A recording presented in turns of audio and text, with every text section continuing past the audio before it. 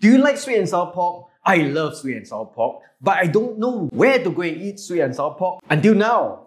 So I've been working with the guys at Fook Kin to develop the best sweet and sour pork. It's got to be crisp on the outside, melt in your mouth on the inside, and when you eat it, you get transported to another realm. The dry ice is not a gimmick. It actually cools the outside of the sweet and sour pork and crystallizes the sugar, so when you bite into it, it's really just like glass shattering. Okay, time's up. You're gonna really come and try this. It's so good. Now I don't have to go to Hong Kong. So aside from the sweet and sour pork, I've also suggested another dream of mine. Sioba, fried rice. Fook Kin has their own sioba, so it really makes sense that if they're gonna serve a fried rice, an egg fried rice, you throw the sioba in. You got the beautiful wok hei egg fried rice with a piece of sioba. What can be better? This is only $12 and this is the big version. You can get an $8 version.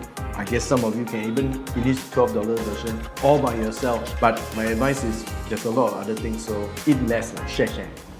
Fook Kin is already very famous for their char siu and sioba. So what can be better than a nice pork belly char siu? Pork jiao!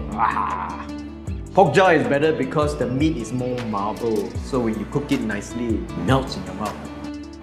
They've got a brand new sauce for the roast duck called Simei sauce. Not Simei sauce, not Simi sauce. Simei sauce. Because there are 4 ingredients in their homemade sauce, you can see. Got sour plum, got goji berries. Let's see how it goes with the duck. Very good. Better than plum sauce. Simei sauce. This is another new dish, the La La Bee Hoon. Nice. Smoky, very flavorful sauce full of the sweetness from the clams. So the bee hoon's got a really good wok hei and the gravy is rich and sweet. Very nice. No wonder they call it La La Bee Hoon.